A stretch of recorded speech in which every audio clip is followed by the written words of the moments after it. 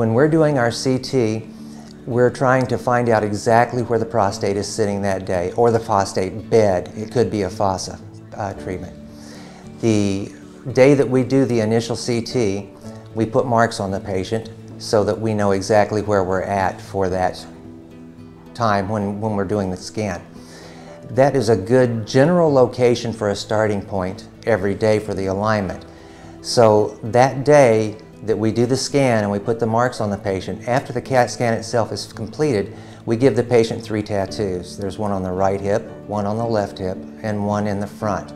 Those 3 tattoos are used each day the patient comes back in for the initial setting on the table prior to our doing our scan on the treatment machine, so that we can actually fine-tune exactly where that area is internally that day. The prostate is not really glued into one spot in the body. It's kind of like a kid's kite on a string because it floats. The amount of fluid in the bladder will push the prostate down. The amount of stool in the rectum can actually push the prostate up. And having said that, if both are full, it can take a gland that's normally shaped about like a walnut and turn it into a banana. So the reason that our scan is so important on a daily basis is we want to be able to make sure that a walnut is still a walnut, because when they plan to treat, they're planning on a specific size. So if you come in with a different shape than what we have planned, obviously part of it's going to be left out.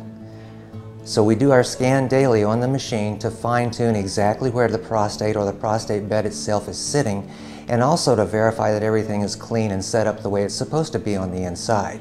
If things aren't right, we get the patient off of the table and we have them either go drink some water or go to the bathroom, whatever is necessary. But it's critical to be able to treat properly and to treat completely, to make sure that everything is right before you ever get started.